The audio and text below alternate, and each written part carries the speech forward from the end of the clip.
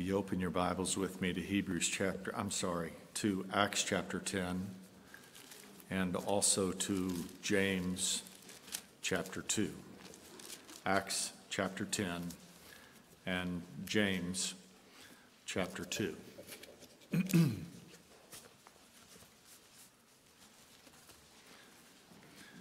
All 48 verses of Acts chapter 10 is the Holy Spirit recounting to us the experience that Cornelius had in hearing the gospel from Peter, and how the Lord was working in Peter's heart to show Peter that God was no respecter of persons, and how the Lord was working in Cornelius's heart to bring him to faith in Christ.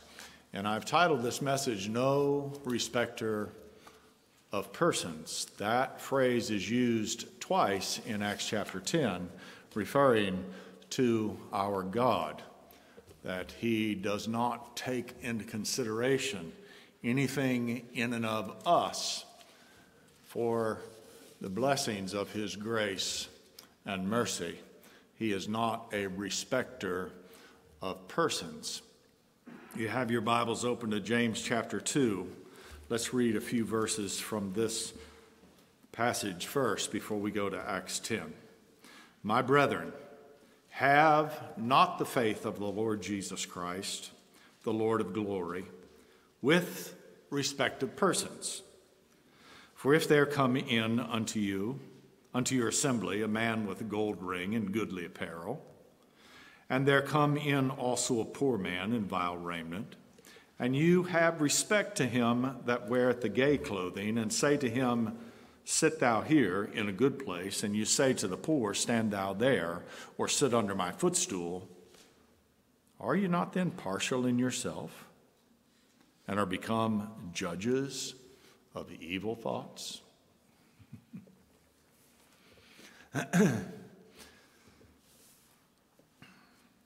Scripture makes it clear that God respects nothing in us to determine whether or not to bless us with his mercy and with his grace. That's not true of men. Men are always respecting the persons of one another, taking into consideration a person's position or their power or their personality or something or the other. They take respect of persons. The scriptures are clear that the Lord doesn't do that. And when we do it, we're only showing how much unlike him we are. And here's our encouragement. He's not like us at all. The natural man thought that God was altogether such a one as himself, and because he takes respect for one person over another, he assumes that God would do the same thing and attempts to present himself to God in a way that would earn him God's favor. Isn't that what we do with one another? And the Lord says, no.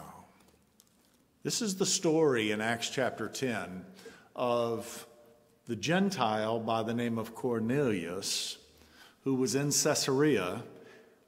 Peter, the apostle, was in Joppa at the tanner's house named Simon. And you remember the Lord gave Peter a vision of those unclean animals that came down. And the Lord said to Peter, he said, take and eat. And Peter, like Peter was prone to do, and like you and I are prone to do, foolishly responded to the Lord by saying, not so, Lord. Not so, Lord, for I've never eaten anything unclean in my whole life. And you remember what the Lord said to Peter? Call not thou that unclean or common, which I have made clean. And then the servants of Cornelius come, sent by God, to get Peter.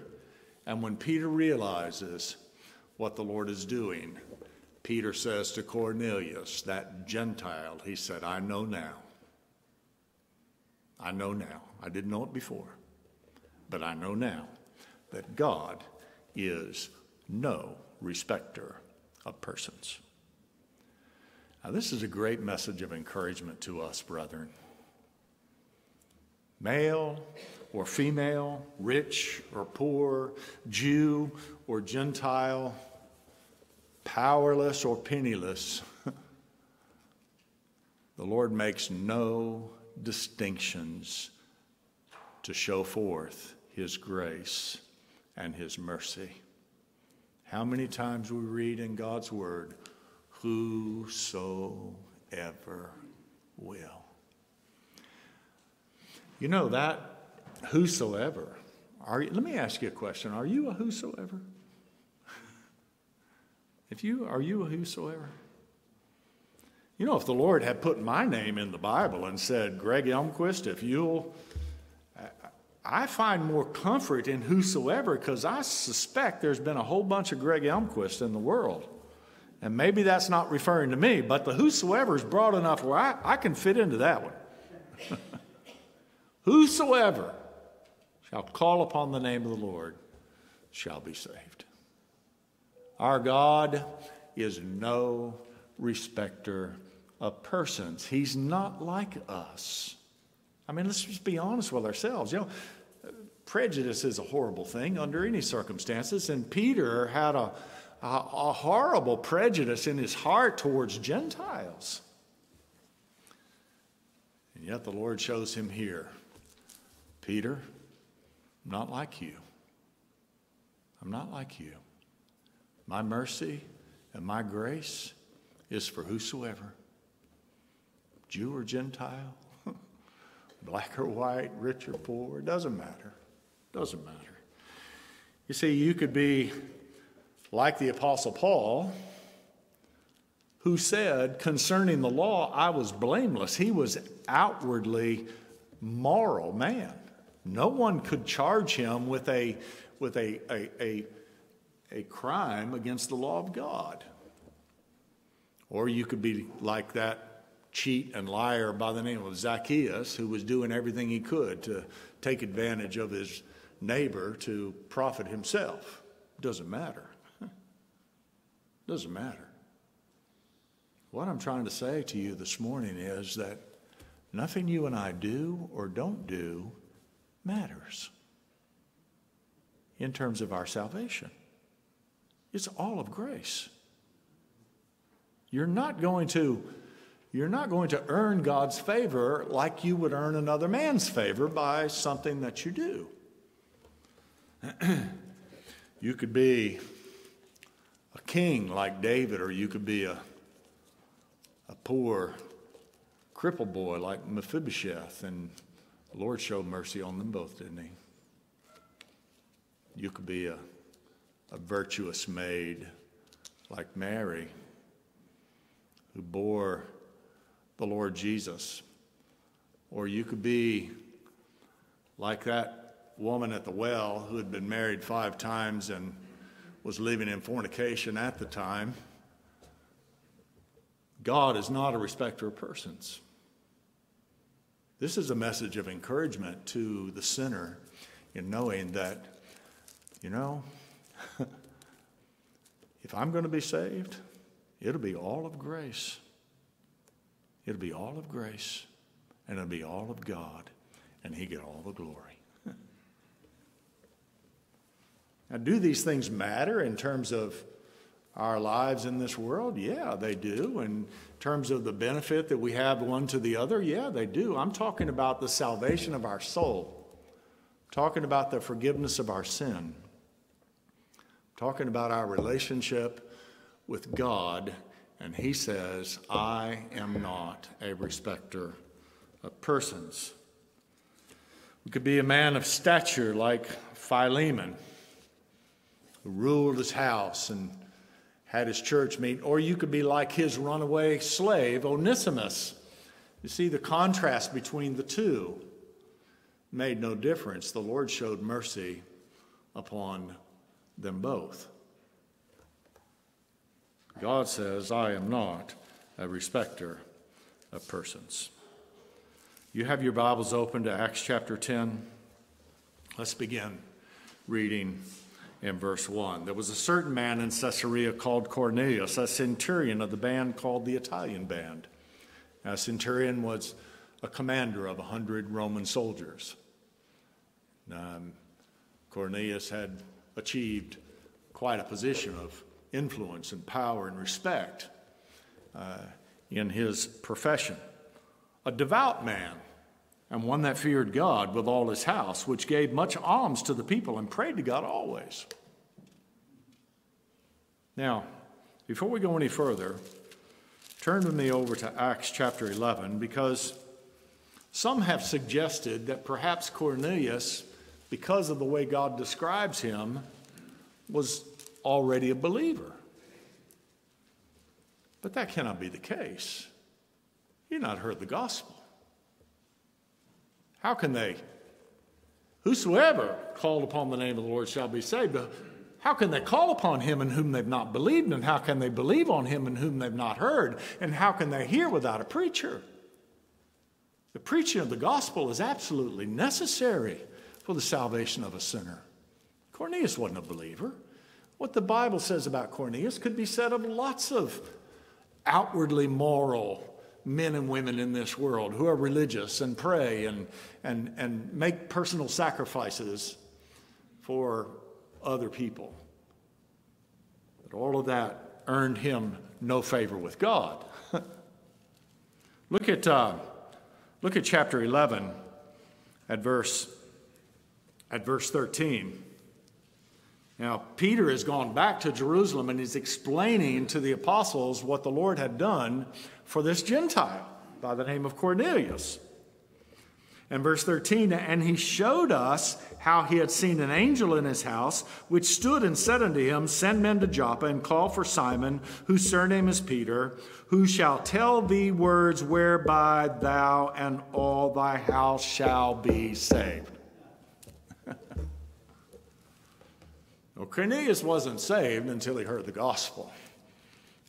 God attended the hearing of the gospel with the faith necessary to believe what he was hearing. That's when Cornelius was saved. The Lord is not a respecter of persons.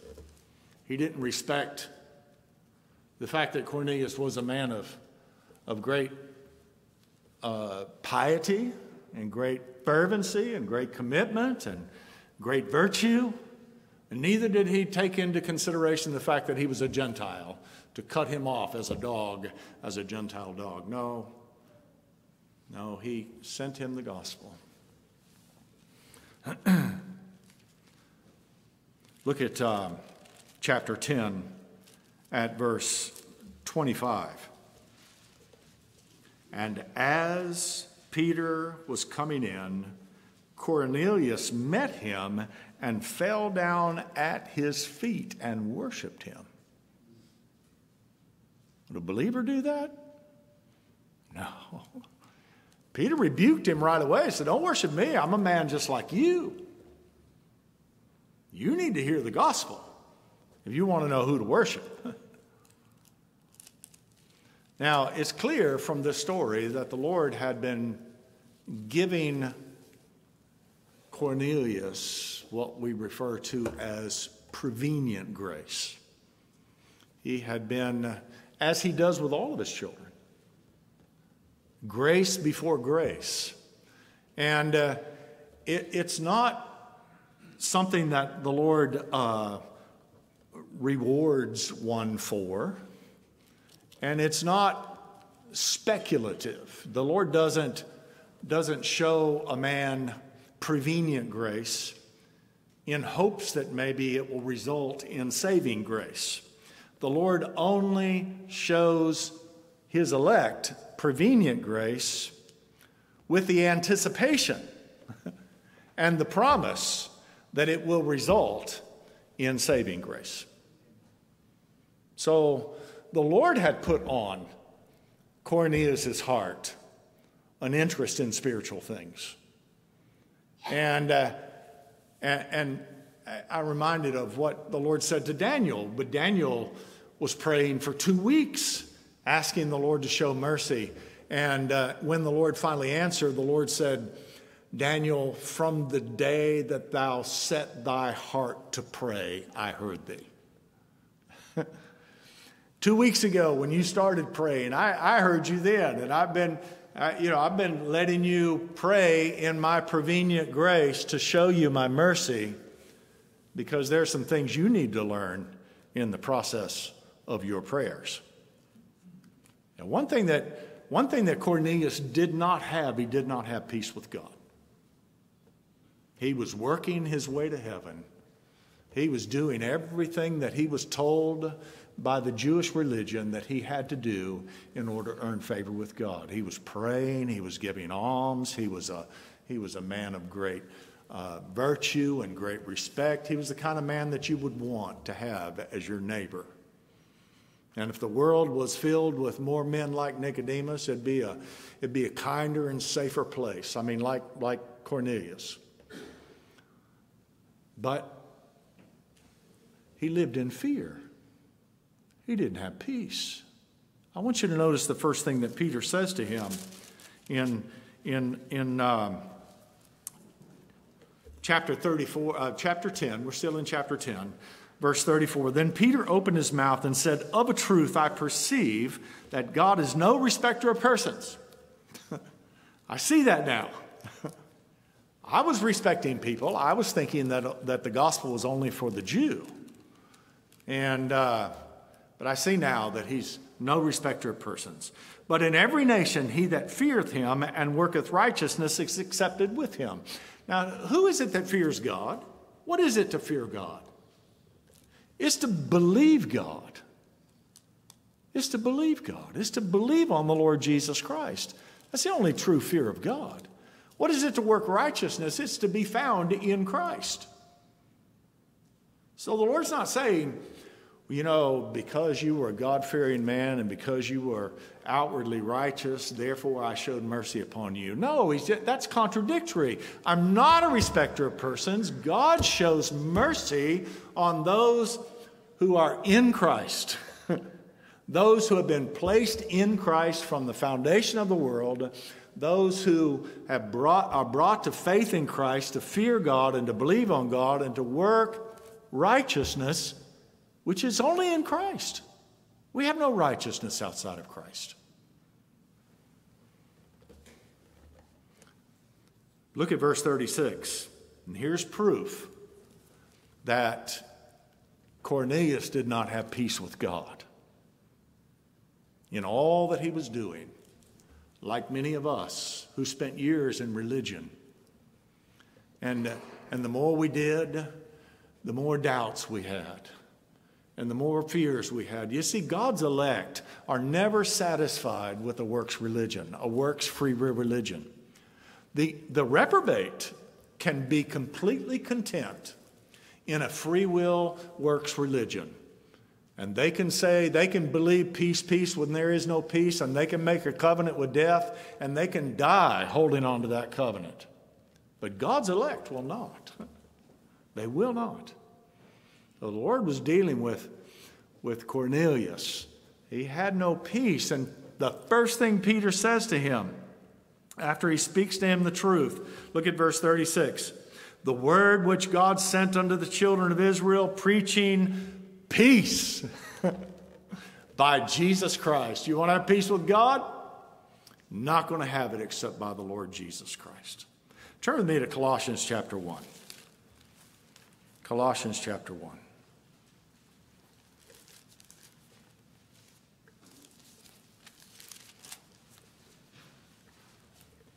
Look at verse 19. For it pleased the Father that in him should all fullness dwell. It pleased God that in the Lord Jesus Christ shall all fullness dwell. All the fullness of righteousness, all the fullness of salvation, all the fullness of justification, everything that God requires, it's all in Christ. All power has been given unto me in heaven and in earth. Here's our hope. Please God. God's going to save a sinner. He's going to give Christ all the glory, isn't he? and the sinner's not going to be able to take any of it. Cornelius was one of those men that I'm sure his neighbors talked about him, his soldiers talked about him, and he was a good man, as men go. But man at his very best state, the scripture says, is altogether vanity. He's empty. Why? Because all the fullness of God is in Christ. So man has nothing but emptiness left to himself. And all the things that his friends and family members boasted in him about did not earn him favor with God. He had to hear the gospel. He had to be given faith to believe on the Lord Jesus Christ, to know that the only way, Cornelius, you can have peace with God is through the fullness that is in the Lord Jesus Christ. Look at verse 20, Colossians chapter 1. And having made peace through the blood of his cross. That's it. You heard somebody say, have you made your peace with God? How are you going to make peace with God? What are you going to offer God? That's what Cornelius was doing. He was offering up God, his good behavior, his prayers, his righteousness, in hopes of having peace with God. And if we don't have peace with God, nothing matters. How can a man be right with God? Through the blood, the cross of the Lord Jesus Christ. The only hope. And having made peace, he didn't offer peace, he made peace. God was doing business with God on Calvary's cross. The Lord Jesus Christ was not making himself an offering to us to be accepted or rejected. He was making himself an offering to the Father, and it pleased the Father that in him all fullness dwelled. God was pleased. God saw the travail of his soul, and God was satisfied. He was satisfied. And we have peace with God only through the Lord Jesus Christ. Look at the rest of this verse. By him to reconcile. You see, there's the problem. You and I need to be reconciled to God. We are by nature, because of our sin, at enmity with God. We have to be reconciled. And by him to be reconciled. He reconciled all things unto himself. By him, I say, whether they be things in earth or things in the heavens. And you that were sometime alienated and enemies in your mind by wicked works. You see, as good a man as Cornelius was, he fits the same category as those who stand in the day of judgment and say, but Lord, we did many wonderful works in thy name. And we've been praying all our lives, and we've been doing this and doing that. And what's the Lord say to them? Depart from me, you workers of iniquity. I never knew you. There's only one work that'll save a sinner's soul. Did you not know that I must be about my Father's business? I have finished the work, Father, which thou hast given me to do. And then on Calvary's cross, what did he say? It's finished. It's finished. The work of redemption is accomplished. The blood of the Lord Jesus Christ, that precious, perfect, sinless blood has been shed, has been put on the mercy seat. God is not a respecter of persons. God wasn't taking into consideration the sacrifices that Cornelius was making and the goodness of his life. Now, had God given him prevenient grace to seek them? When the scripture says that no man seeketh after God at any time, that doesn't mean that God can't make a man to seek after him. And if he does, that's God's work. A man left to it, what the scripture means, that man left to himself will never seek after God. But will God do a work of prevenient grace, grace before grace, preparing one of his elect to meet the Lord Jesus Christ? Yes. Yes. Do you remember when Philip in John chapter 1 found his brother Nathanael and said, "We have found the Christ." The one that's been prophesied all through the Old Testament. We found him, Jesus of Nazareth. And remember what Nathanael said? Nathanael said, "What good can come out of Nazareth?" And Philip said, "Come and see." And when the Lord Jesus Christ saw Nathanael, he said, "An Israelite indeed, with whom there is no guile." And Nathanael said, "How do you know me?" And the Lord looked at him and said, "When you were under the fig tree, I saw you." And Nathanael immediately said, "O Rabbi, thou art the Son of God. Thou art the promised Christ." What do you suppose Nathanael was doing under that tree? He was praying, wasn't he? God had given him some grace before grace. God had set his heart, just like he did for Daniel, just like he did for Cornelius, to pray, to seek the face of God.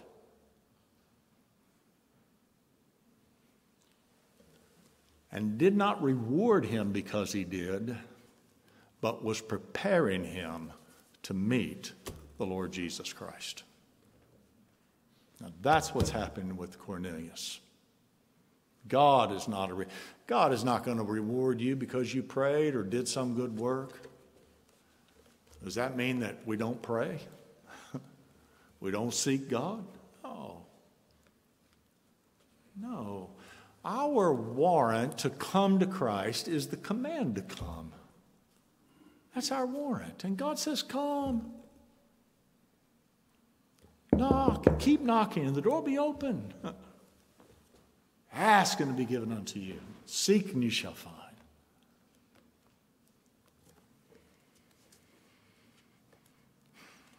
So Philip had been given prevenient grace. Sometimes prevenient grace does not cause one to humbly seek the Lord. The best example of that is in the life of Saul of Tarsus. Saul was there when Stephen was being stoned. Saul heard everything that Stephen said. Saul saw his face like an angel looking up into heaven and saying, "I see the Son of Man standing at the right hand of God." Saul watched him draw his last breath. What was the result of that experience that Saul had? Trying to justify himself. He became more fervent in promoting the law and tried to stamp out the message of the gospel. And that was all in God's prevenient grace. Why? Because when the Lord arrested him on the road to Damascus and said, "Saul, Saul, why persecutest thou me? Who art thou, Lord?" "I am Jesus of Nazareth." It's hard for you to kick against the pricks, isn't it? You see, in God's prevenient grace with Saul of Tarsus, he didn't become a humble prayer and seeker of God. He became more angry. But the Lord was pricking his conscience the whole time and bringing him to that place where he would arrest him. And Saul later in his testimony, Paul, the apostle, later in his testimony said, "Those things which I did, which I thought were gain unto me, were actually to my loss. For I've counted all things but loss for the excellency of the knowledge of Christ Jesus my Lord, that I might know him." The power of his resurrection, the fellowship of his suffering. Nothing I did or didn't do. Our God saves by grace through faith and gives us peace with God only through the Lord Jesus Christ. That's the story of Acts chapter 10. And the Lord will make sure that the gospel gets to those whom he's chosen.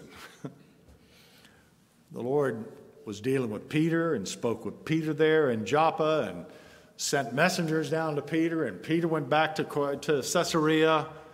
And Peter, when he met Cornelius and heard the story about how Cornelius had seen an angel, and the angel had sent messengers to Peter, Peter said, I see now that God is no respecter of persons. Even you can be saved. Even I can be saved.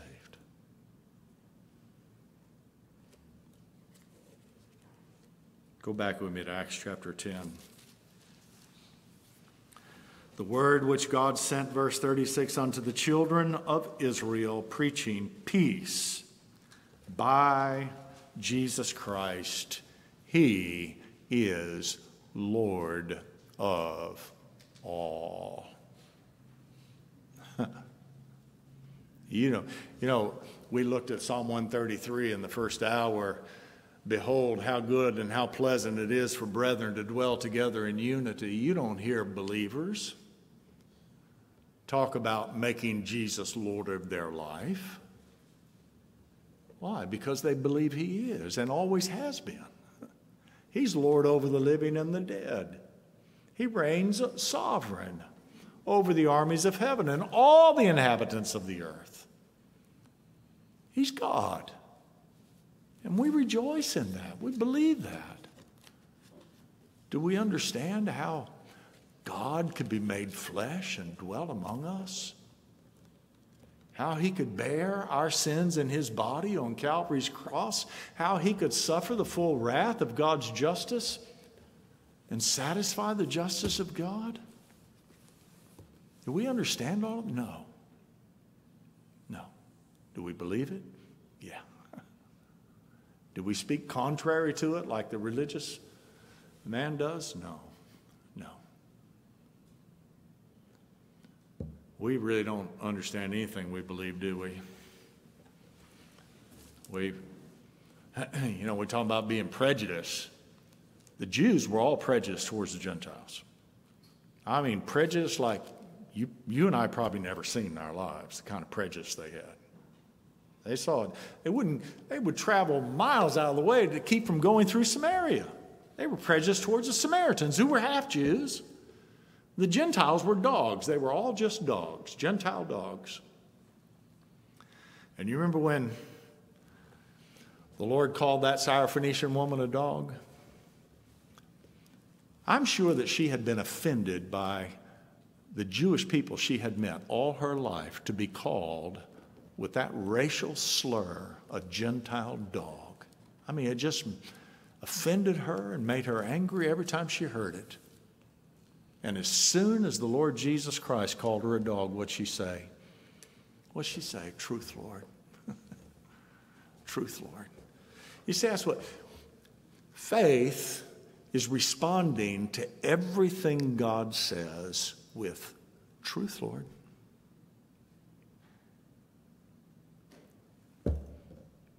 Only the Lord Jesus understood the full guilt and shame of sin when he bore it in his body on Calvary's cross. We believe we're sinners because God said so. All have sinned and come short of the glory of God. There's none that doeth good, no, not one. From the top of their head to the bottom of their feet, they are nothing but sores and putrefying sores. And, Lord, you said it. Truth, Lord. Truth, Lord. You see, being a sinner doesn't mean that you bear the full weight and burden of your sin. You couldn't bear that. It means that when God calls you a dog, you say, truth, Lord. Whatever you say is right. Believing that Jesus is the Son of God is not understanding the incarnation. How can we understand God being made flesh? How can we comprehend what that means? Or God dying on Calvary's cross? Well, we believe it. We believe it because God said so.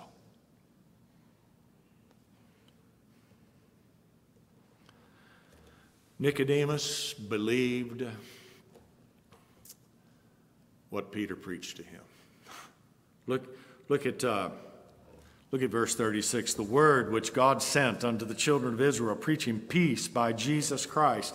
He is Lord of all. That word, I say, you know, which was published throughout all Judea and began from Galilee after the baptism which John preached, how God anointed Jesus of Nazareth and with the Holy Ghost. There he is. He's that one. He's the Messiah. He's the anointed one. He's the one that precious ointment was poured on his head and drips off the hem of his garment. And he's the Nazirite. You remember the Nazirite vow in the Old Testament? You remember Samson took a Nazirite vow?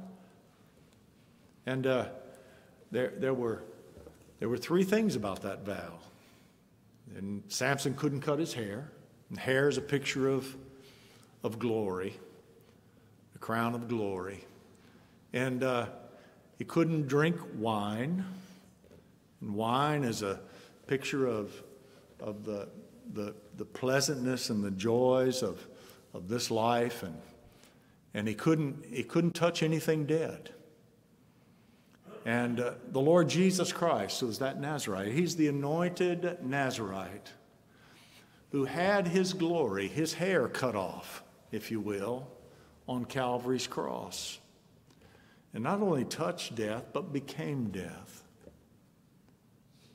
And though he had spent all of his life, you know, our Lord wasn't like us. He never took a vacation. He never had to be entertained. He didn't have to have the distractions that you and I have. Why? Because he derived all of his satisfaction from his Father. He had perfect fellowship with his Father every moment of his life. He was content with that. You and I can't do that, can we? Until he hung on Calvary's cross. Then the joy of that fellowship was broken as he was forsaken of God, becoming sin. And God made him sin, who knew no sin. We might be made the righteousness of God in him. He fulfilled that vow on Calvary's cross. And here Peter is telling Cornelius how God anointed Jesus of Nazareth with the Holy Ghost and with power, and went about doing good and healing all that were oppressed of the devil, for God was with him. God was with him, and he did nothing but good, and he delivered those who were oppressed of the devil. And we are witnesses of all these, which he did both in the land of the Jews and in Jerusalem. At one point, there were 500 eyewitnesses of the resurrection of the Lord Jesus. And from that day to today, the Lord Jesus Christ has never appeared to anyone other than his elect. Never. He doesn't have to convince someone who he is. He doesn't have to do anything to a reprobate. He just leaves the reprobate to himself. Just leaves him alone. But he appears to his people through the preaching of the gospel.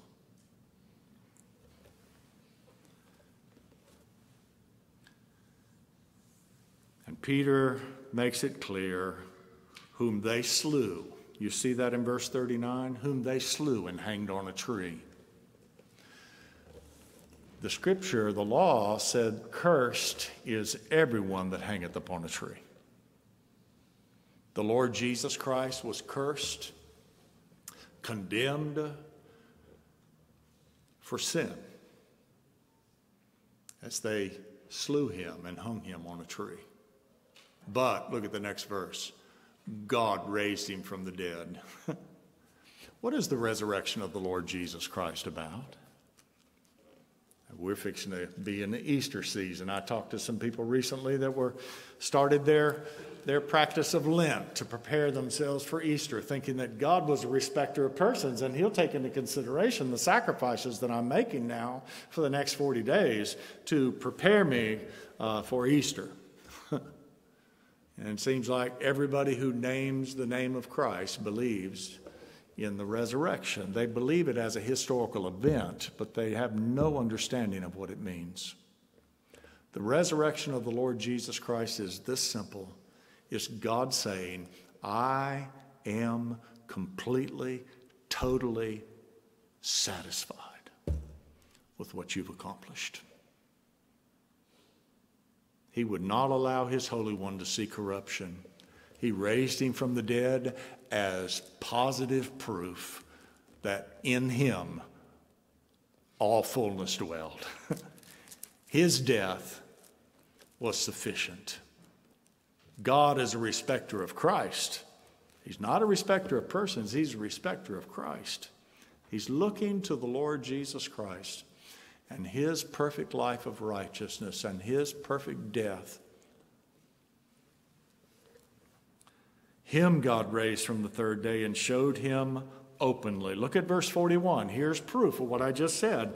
Not to all the people, but unto witnesses chosen before of God, even to us, who did eat and drink with him after he rose from the dead. God's not trying to get a following. His voice is not heard in the streets. He's not going around trying to convince people who he is. He makes his children willing in the day of his power. He gives them faith to believe everything that he says. Cornelius is listening to Peter preach the gospel. And he commanded us to preach unto the people, verse 42, and to testify that it is he which was ordained of God to be the judge of the quick and the dead.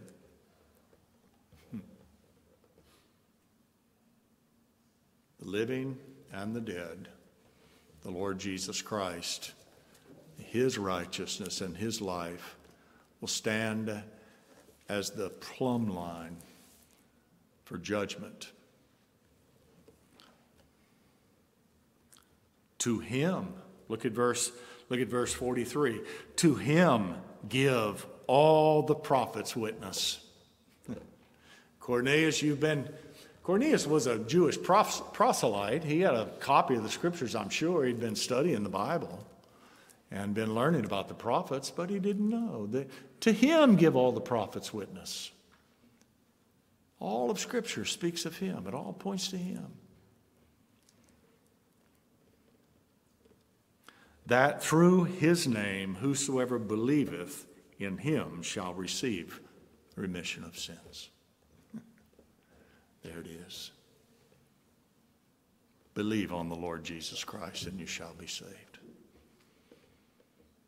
When that Philippian jailer was about to fall on his sword in fear that the prisoners had escaped, and Paul stops him, and the Philippian jailer says, "What must I do to be saved?"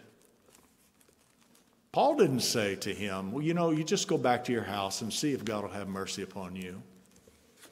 Just go back and pray and wait and see if you get a feeling, see if you get an experience." No. Paul said what the Scripture says and what we say: believe on the Lord Jesus Christ and you shall be saved. Believe. Rest. You say, well, doesn't the Bible say that the devils believe that there is one God and they tremble? That's not what it is to believe on the Lord Jesus Christ. To believe on the Lord Jesus Christ is to rest all the hope of your salvation in him. Is to love him. Is to look to him. Is to rest in him. Is to embrace him. Is to believe on him. Cornelius had been resting the hope of his salvation without any true peace in his prayers, in his almsgiving, in his good works. God sent him a preacher to tell him God's not a respecter of persons. He respects Christ. Believe on him. Rest your hope on him. And as soon as Cornelius heard that, believe on the Lord Jesus Christ and thou shalt be saved. The Spirit of God fell. You see that in the next verse? And gave him faith to believe. The Spirit and the bride say, come. Come to Christ. How do I come? Just like you are. God's not a respecter of persons. Look to Christ. Believe on Christ. Rest in Christ. Love Christ. Our Heavenly Father, Lord, speak to our hearts and reveal to us the fullness of your grace and glory in Christ. Cause us to believe on him, for we ask it in his name. Amen. 168. 168. Let's stand together. 168.